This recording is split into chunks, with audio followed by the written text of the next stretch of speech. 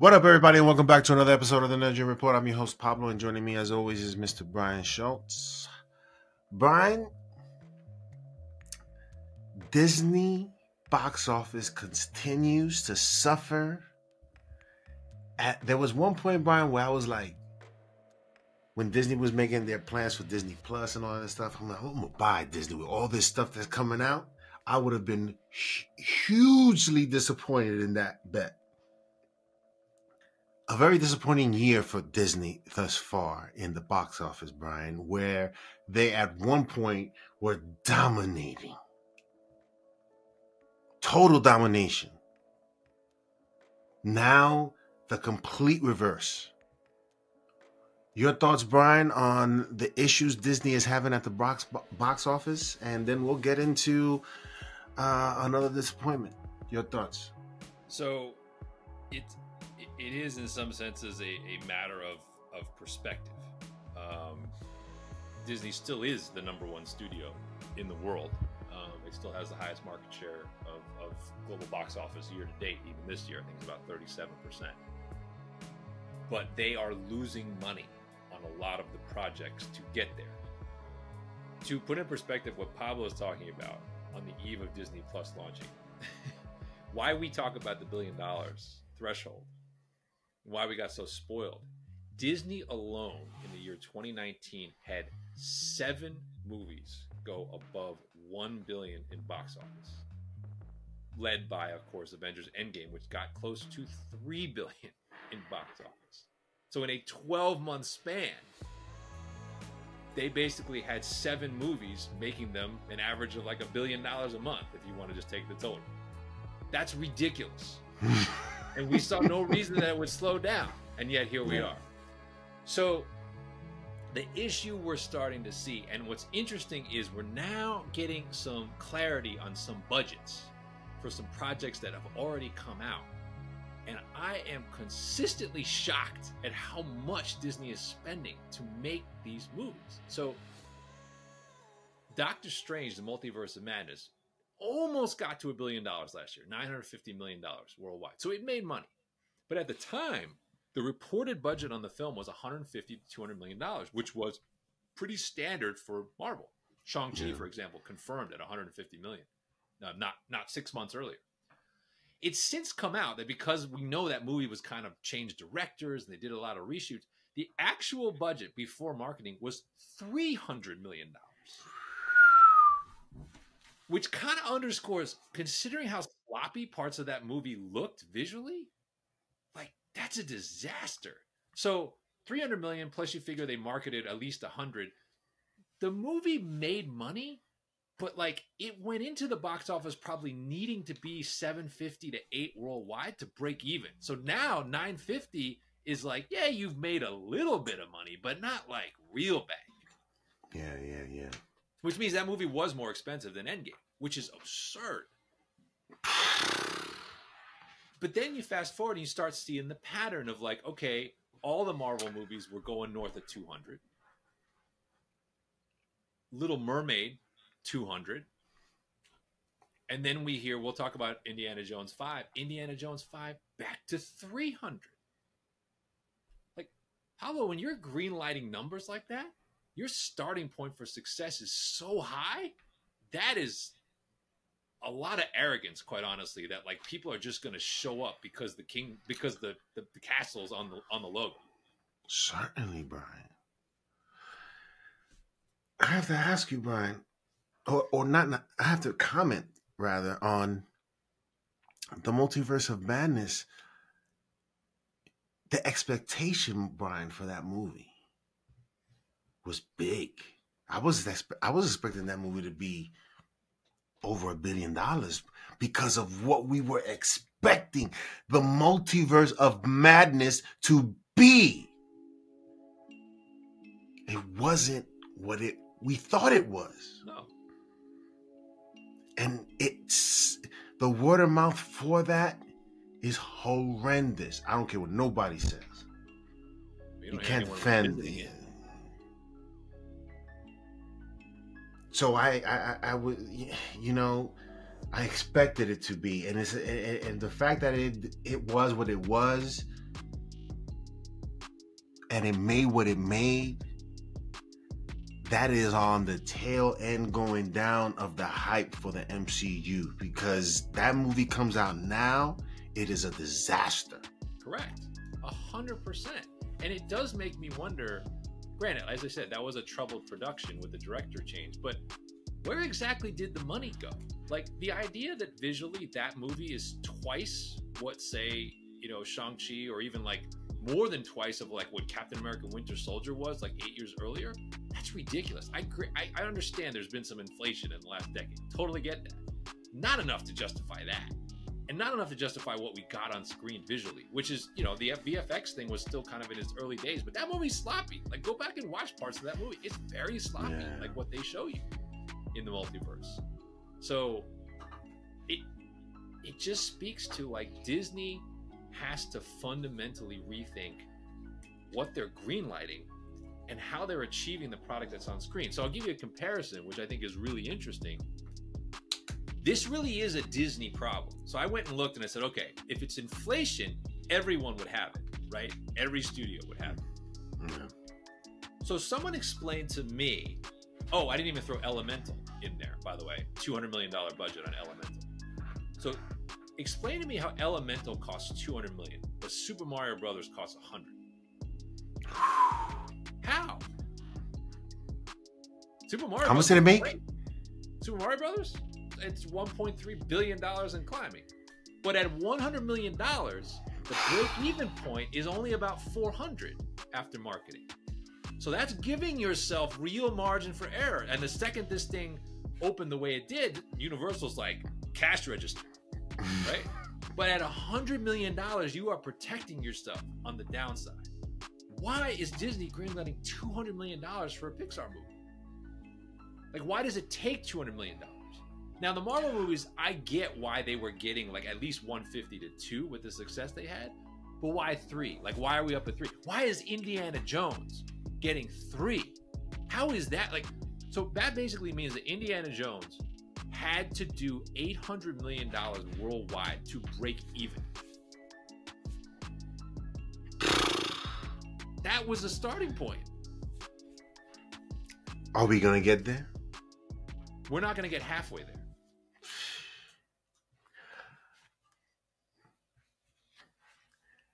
As I walk during the week, I watch a lot of MSNBC, the Squawk Box, and all these other, it's on in the background. And I read a headline: Amazon is supposed to have some discussions about the budgets for the studios. Mm-hmm.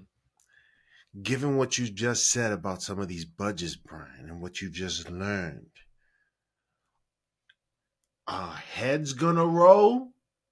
I know one that's gonna roll.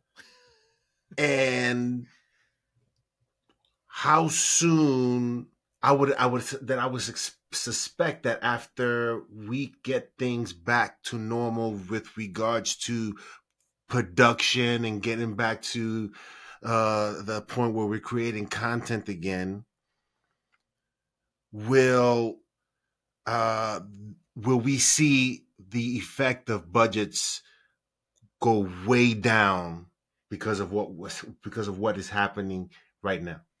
Yes, I think that Disney is in the process of figuring that out, but I do think with the strikes, one of the things that's going to be sorted out is budgets are going to be cut dramatically because they have to be. The math has to work, right? So yeah. I used the Mario Brothers example. I went back and looked, like Universal very consistently for its animated features like Despicable Me, they basically cap at $100 million. Like that's their standard, right? So Disney basically is like 200, they're 100. So immediately, right? That's a huge thing. Here's the other one that blew my mind. The budget for Oppenheimer is $100 million. Like with the cast that is in that movie and the reports that there are I guess what saved him money is he said there's not a single CGI shot in the movie, but he shot the entire thing on IMAX and he recreated an atomic blast in real life. And he only spent $100 million. Oppenheimer is one of those movies where you tell these stars, and I remember Eddie Murphy saying, funny shmoney. they told him, forget about the money. Do this. Fair. Because this is something people are going to appreciate, creatively wise, and what people are going to witness in terms of that production.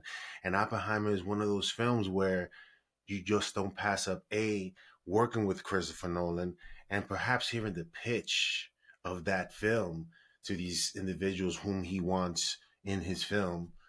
How are they going to say no?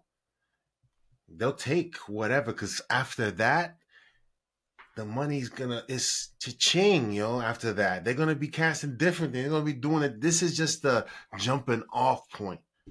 I agree. For them. I mean, he has unique clout probably with talent at this point, but it speaks to, look, that means, again, that's another Universal movie. It's just interesting to me that you have a studio which basically is limiting itself. The only movie that Universal really broke the bank for didn't work out for them. That was Fast X. That was another $300 million budget movie that, you know, I was going to do 600, 700 worldwide. It's not going to make money. First time in a long time a Fast movie really hasn't been in the green or in the black firmly. So yeah. I just think those days are kind of going to shift away.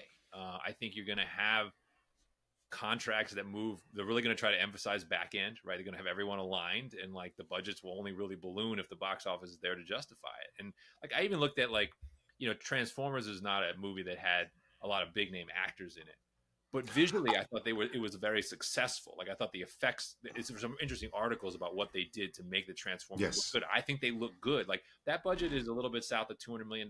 So it proves to me that you can make a very CGI heavy, visually impressive film without going over the $200 million mark. So why Disney is just cool handing out $300 million, especially this Indiana Jones, which we'll talk about, I think that's over. I think Bob Iger is in the process of just going through and saying, we are just cutting numbers across the board now, and you guys can figure it out. Certainly. And that's what they've been lacking, that mindset of figuring things out and trying to make a profit on these films instead of just pushing things out, thinking that people are just going to come and see these films and you're going to just been making money. You spoiled everybody.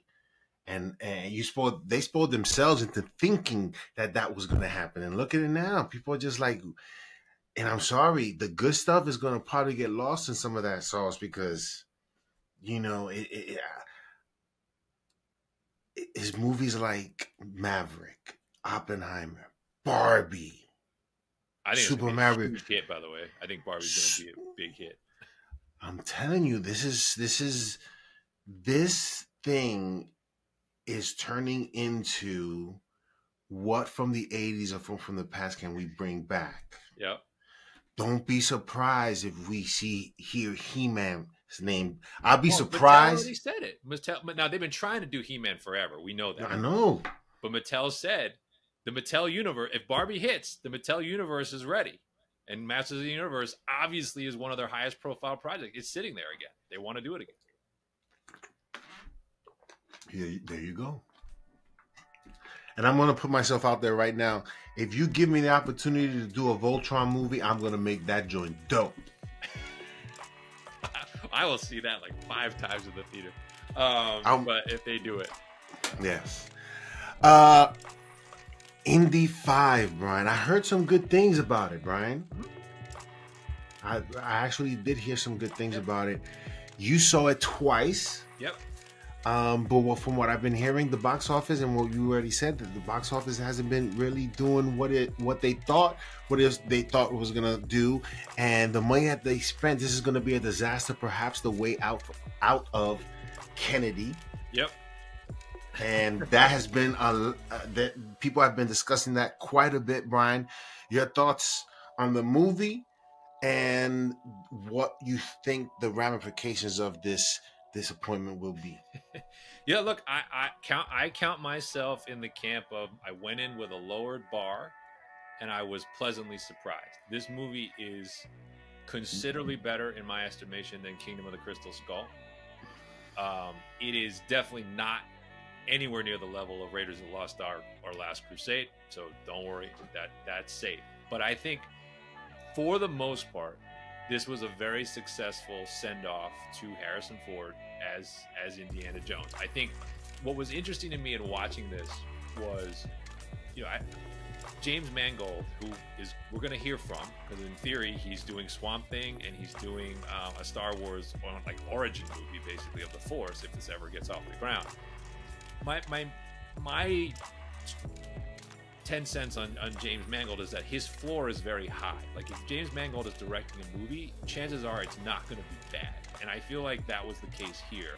It was almost like watching a protege of Steven Spielberg do Steven Spielberg for 2.5 hours. Like there's some scenes where you're like, I know it's not Spielberg shooting this, but Mangold's doing a pretty good job of making me think that it is.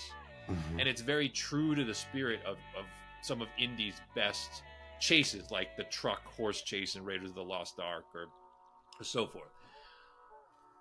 I think shockingly, I thought the de-aging tech was actually pretty good in this movie. I actually thought the young Harrison Ford, 90% of the shots look pretty believable. There's a few like motion shots where you can definitely see, like almost see the face tech, like as he's moving. But a lot of the close-ups, like there's a whole sequence on a train. I was like, this looks a lot better than I thought it was going to look. Mm-hmm. So I give them a lot of credit for doing that. I think where the movie stalls for me is in the finale. So I think I'm allowed to put some spoilers in here. Pablo gave me permission. So this is not a spoiler-free review. Most people were saying that the third act was weak. So they went for something very big in the sense of, you know, obviously the Dial of Destiny is a time device. It's a time machine of some kind. But they kind of had a spin on it in the sense that it's not a time machine that lets you go back to any point in time. It kind of only brings you back to a certain point in time. And they opted to, the swing is they opted to basically bring Indiana Jones and the villains back to 214 BC. And he literally comes face to face with Archimedes. So, and it's supposed to represent, I think, like Indiana Jones's lifelong quest to understand history. He literally meets this, you know, legendary historical figure, and that's supposed to bring him kind of full circle. I don't think that really worked. And the reason I think they were trapped by the story device.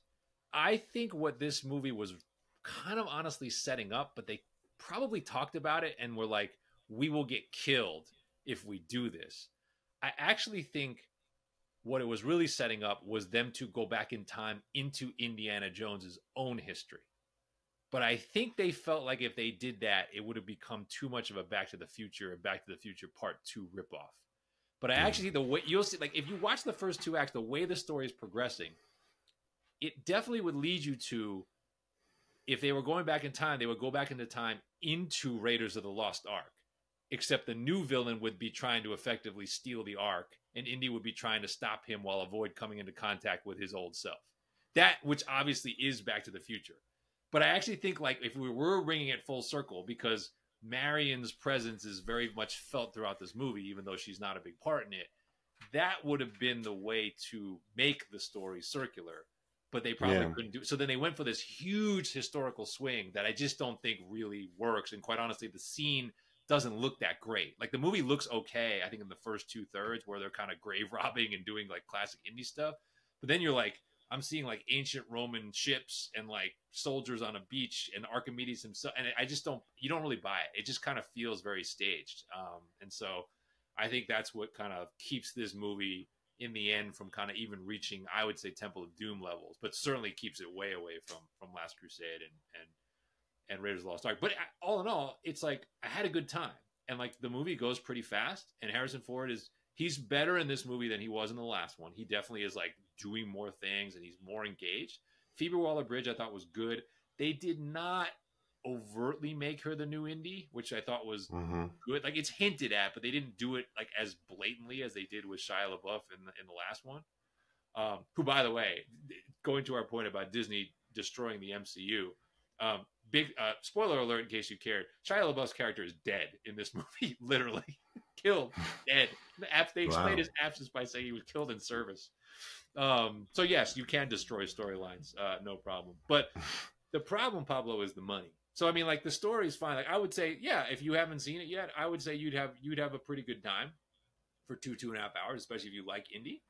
But the issue is not enough people cared about this character anymore, and that I think will spell the end for Kathleen Kennedy. Finally, I don't see a reason for Disney to want to keep her around.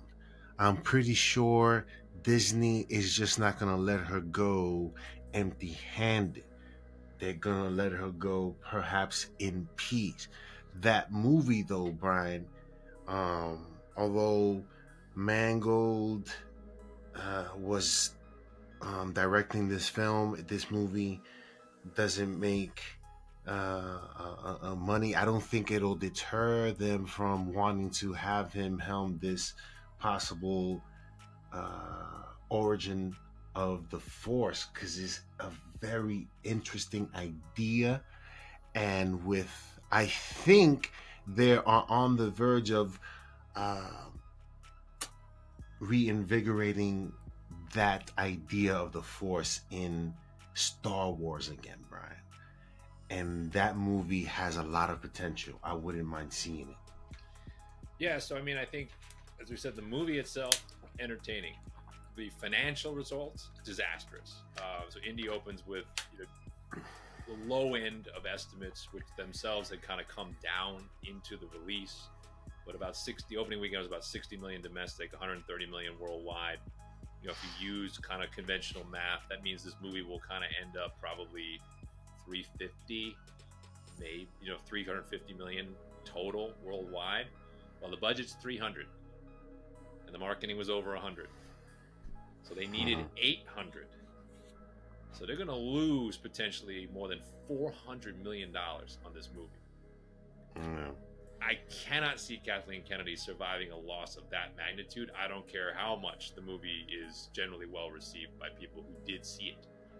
Who knows when the axe will fall, but I think it will come sooner than later, especially when you consider that, we're talking about Star Wars and the reinvention, but, we haven't had a Star Wars movie since 2019. We haven't had a Star Wars movie that kind of was unilaterally liked since 2015. And that in and of itself was basically a remake of New Hope. Star Wars TV ratings have taken a sizable nosedive with The Mandalorian in the most recent season. I think we're excited for Ashoka. I think we're excited for The Acolyte in particular. But the reality is the momentum for the Star Wars product is just not there right now. This is not something that is captivating audiences.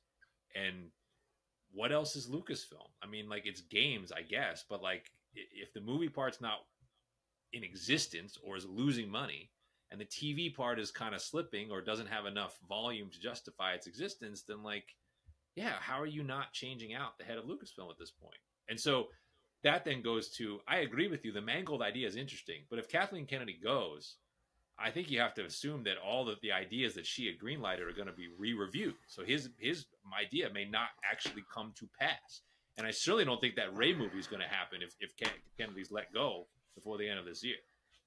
But that origin film of the Force is a universally interesting idea across the board, especially again with them wanting to reinvigorate interest in the Jedi and that whole idea. So I still think that idea still has legs. And I think Ashoka will do that to the extent people watch the show. Like the interest in like it'll do more for Jedi. Yes, than Obi-Wan did because it's freed of the Obi-Wan Vader original trilogy kind of and prequel trilogy handcuffs.